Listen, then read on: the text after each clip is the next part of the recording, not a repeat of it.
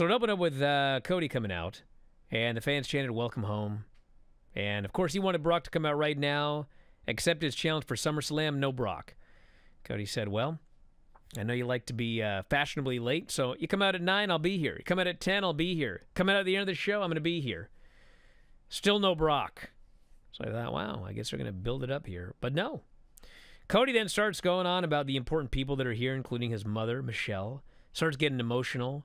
Started talking about hard times. He said when Brock showed up tonight, it was not going to be hard times for him. It was going to be hard times for Brock. So he's getting ready to leave. They hit Brock's music. No Brock. He keeps going. They hit the music again. No Brock. And so finally Cody's mad. He storms backstage. You see him go behind. And all of a sudden you see this chair go flying and then Cody goes flying. Because Brock is there. And he attacks Cody and he beats the hell out of him. And he pounds him all over the place with chair shots. And he hoists him up. He gives him the F5 right in front of his mother. Puts him in the Kimura. His mother is screaming, Brock, you suck! He throws Cody in the ring, puts him back in the Kimura again, lets go and screams, I'll see you at SummerSlam. So they are going to do a stipulation match. We don't know what it is yet. There is more to come in this angle. It does not appear that he broke Cody's arm again when he put him in that Kimura. But there's still more coming here, and they will have a stip. What that is, we will find out. We had Gunther and Matt Riddle. Wish it would have gone longer. It was great while it lasted. Gunther just pummeled this guy. Riddle fought back. They're going back and forth. Riddle's just kicking the hell out of him. His chest's all beat red. Then Gunther's chopping him. Riddle's chest's all beat red. And finally, Riddle goes for the floating bro. Gunther boots him to death. Hits the powerbomb. Pins him. And then Gunther gets up on the table. And he essentially issues a challenge to Drew McIntyre. If you want to ride my coattails, be my guest. But you will fall victim to the ring general. We had a Liv and Raquel promo. Liv's asked about their tag match tonight. She says, we're prepared for anything. And we're not backing down from anybody. So Rhea, of course, shows up, gets in Raquel's face. Liv says, I don't know if you're aware of this or not, but we ain't scared of you. So Rhea killed Liv. She headbutted her to death. Starts brawling with Raquel. Raquel sells it like she's got a knee injury. Judgment Day comes out for a promo.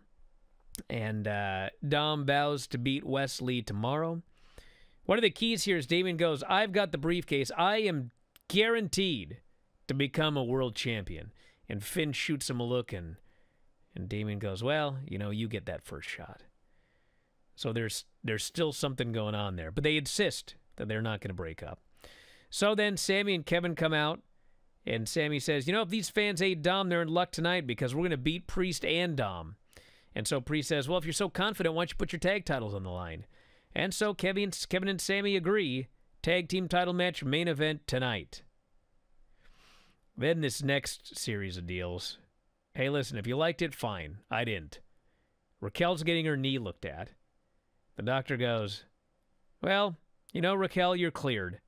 But you really should get some scans. She goes, I'm not getting scans. I'm wrestling tonight. And Pierce says, well, if the doc says you're cleared, let's do it. I'm like, if she needs scans, she probably shouldn't be cleared, brother. But I ain't a doctor. So it's Raquel and Liv versus Chelsea and Sonya. And I knew the story they were trying to tell. I don't care what you tell me. I got two eyes. And what happened here was Raquel made a hot tag, barely limping, ran wild on everybody, beat up both women by herself, tags in Liv. Liv ends up, you know, she's making a comeback. Raquel gets yanked off the apron, gets taken out from behind, like a chop block or whatever. Liv's alone in the ring. She gets double-teamed and pinned. That is exactly what happened.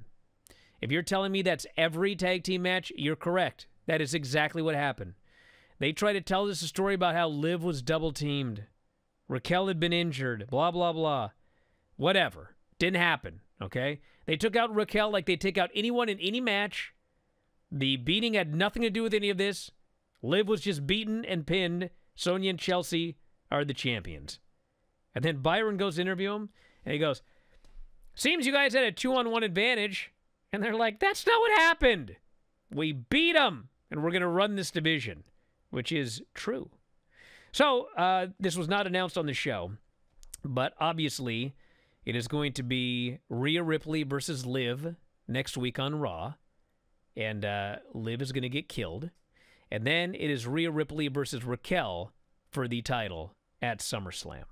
So that is that's where they're going with these stories. We had a great segment with Seth Rollins and Finn Balor. They had a back and forth, and man, these two were great.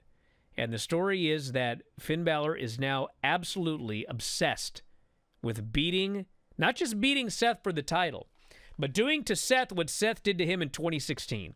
He wants to beat him, he wants to win the title, he wants to laugh in his face, and he wants to put him out of action for a year and take a year off of his career.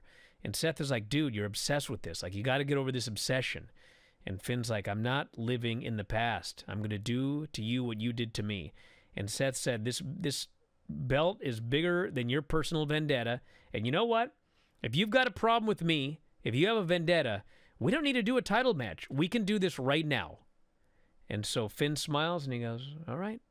But he goes to leave. And so Seth is apologizing for the people that are trying to interview him. And Finn returns and throws a chair at his head, absolutely beats the hell out of him, and says, make that match. So it is Finn versus Seth Rollins again at SummerSlam for the title. And man, this is my company. Finn's winning that title. This is the best Finn Balor in years. And if Finn wins the title, you have the easiest storyline where he's the champion. And, of course, Damian Priest has the briefcase. Damian Priest has insisted he's not going to cash in on Finn. Finn don't believe him. He don't trust this guy. This is easy storytelling. And Seth can always win that title back later. We had the Alpha Academy and the Viking Raiders in a Viking Rules match. This match was so much fun. And it started out, you know, they got the Viking ship and the whatever. I'm like, okay, it's just a, you know, garbage match, hitting each other with shields, whatever. But man, as this thing got going, they got in the ring and they just started doing a match. And of course, the thing is, Chad Gable is awesome. Otis is a big, monstrously strong man. And the Viking Raiders are huge dudes. And so these huge dudes are just, you know, Otis is grabbing these guys and he's lifting them and holding them like they're nothing and then just freaking tossing them overhead. Chad's doing moonsaults on these guys. It was so great. And Otis makes this amazing one-man comeback. He's throwing these guys all over. And he hits the caterpillar. He goes up top. Valhalla clobbers him. Raiders grab him. They walk him halfway across the ring, and they powerbomb this dude almost through the ring, and they pin him. This was great. A great little match. So then we had Shayna and Nikki. Shayna chokes her out immediately. And then Ronda appears in the crowd. And, you know, this Ronda, you know, she's weird. I don't know if you know this or not. But, like, she's weird. And she cuts this long... I mean, she has 1,000 words that she speed talks through in about 30 seconds. And the gist of it is, Shayna is nothing but a low-level ripoff of her. And that, yeah, Shayna may have paid pro wrestling dues, but she paid real-world dues and then was thrown in here with no training and had to sink or swim. And then Shayna's response is, you're just mad because, you know, I'm a better Ronda Rousey than you are. And so... she says, why don't you come down here, we'll settle this. Ronda says, that's not happening unless you want to make me. So Shayna starts heading through the crowd. She's going up to face Ronda. Ronda grabs the mic and says, you know what, I'm going to do you a favor. I'm going to get you booked at SummerSlam, something you were never able to do, and I'll see you in Motor City. So if you listened to Observer Radio last night, here's a scoop for you. Dave goes, wasn't Ronda the babyface last week, and she was the heel the week prior, and then this week she's like, what's going on here? Well, this is not an opinion. This is based on the internal, like WWE has a thing that they have in everyone's name, and it's whatever their heel or babyface or whatever. Officially, Ronda Rousey is a heel. And Shayna Baszler is also a heel. So if you have not been able to figure out this storyline, well, the answer is they're both supposed to be heels. And I guess whatever they say, whoever comes out on top, I guess that's whatever. But it is a heel feud. It is heel versus heel. And that's what's going on here. So there you go. Rick shaded a promo. He wants to face off next week with Logan Paul. Hurt his ego. Miz TV with Becky Lynch. This was also a good segment. So, you know, Miz is all happy because he won one match in all of 2023. He says, I'm a winner, and man, Becky, you've just been losing. Have you lost a step? And Becky almost kills this guy. And she says, I've lost a lot of things this year. I have not lost a step. So why don't I know what you're going to do. You're going to have Trish come out. Once you bring him out right now, let's just get it over with. So out comes Trish and Zoe. And Trish's whole deal is, I already beat you. You couldn't even beat Zoe. You ain't getting another match. It's not happening. We're done with you. And, of course, Becky wants this match, calls her a self-centered psychopath, buries her, says, if you want to prove you're the best, let's do this one-on-one, me and you. And finally, Trish says, all right, I'll fight you, but few conditions. You have to go through Zoe first because you can't beat her. If she beats you, you must get on your knees, and you must say, thank you, Trish. And not only that, if Zoe beats you, you must get thank you, Trish, tattooed on your chest. Becky accepts all of these stipulations, and that is the match for next week. Bronson Reed and Shinsuke Nakamura. Last week, Bronson interfered and cost Ciampa the match with Miz, which, man, I'd be mad too. So this week, Ciampa showed up, and he attacked Bronson Reed for the DQ. And so the match was really good. The finish was terrible. But at the end of the day, the gist of it is that, why can't I do this right here? I hate these things sometimes. I'm trying to do this or whatever. But anyway, Nakamura ends up losing via DQ. So now Nakamura is furious. And he cut a promo afterwards. Why is everyone always getting involved in my business?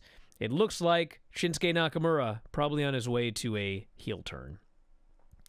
Then the main event was Kevin Owens, Sami Zayn versus Dominic and Damian Priest for the tag team titles. Seth Rollins flies in, attacks Finn Balor for the match. They brawl backstage and they're not involved. This match went about 20 minutes. It was great. The last 5 minutes of this match, this place is just going crazy. And dude, it's Sami Zayn and Kevin Owens, and Damian Priest is great, and Dominic's got heat. And Rhea jumped up on the apron at one point, so Liv runs down. They brawl backstage. That sets up the match for next week. And then Sammy hits Dom with the exploder in the corner. Kevin hits the stunner on Priest. Sammy hits the kick on Dom. They get the pin, retain the tag team titles. Excellent main event. And title reign continues. And where does this leave Dom going in NXT tonight? It is North American Championship match with Wes Lee. Is he winning? Find out tonight. Thank you for watching. Make sure you subscribe to the channel and click that notify button, and you'll never miss a video again.